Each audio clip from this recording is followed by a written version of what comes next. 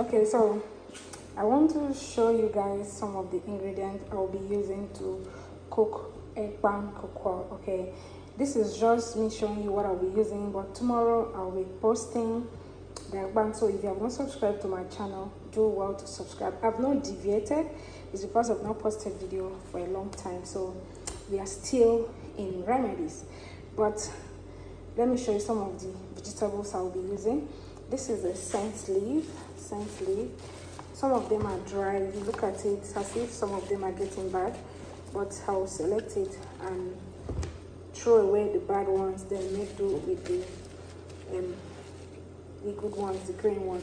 This is vegetable nkukwò, and this is nkukwò. And this is cocoyam leaf that we'll be using to wrap the ekpań. Very important ingredient that we'll have here again is periwinkle. Okay, so this is it. This is how periwinkle look like. This periwinkle with shell. Okay, this is what is inside.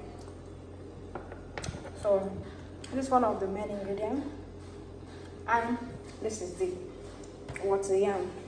I'm gonna be using only water yam, but in most cases or in some cases I do add cocoyam to it, but it's just water yam that I'll be using.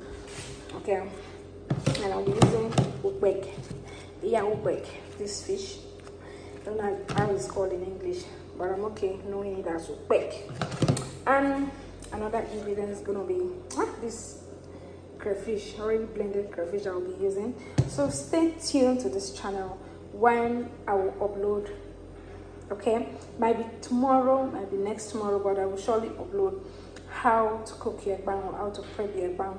So stay tuned. Okay, go nowhere. So after cooking this thing, you will see that it will look so yummy.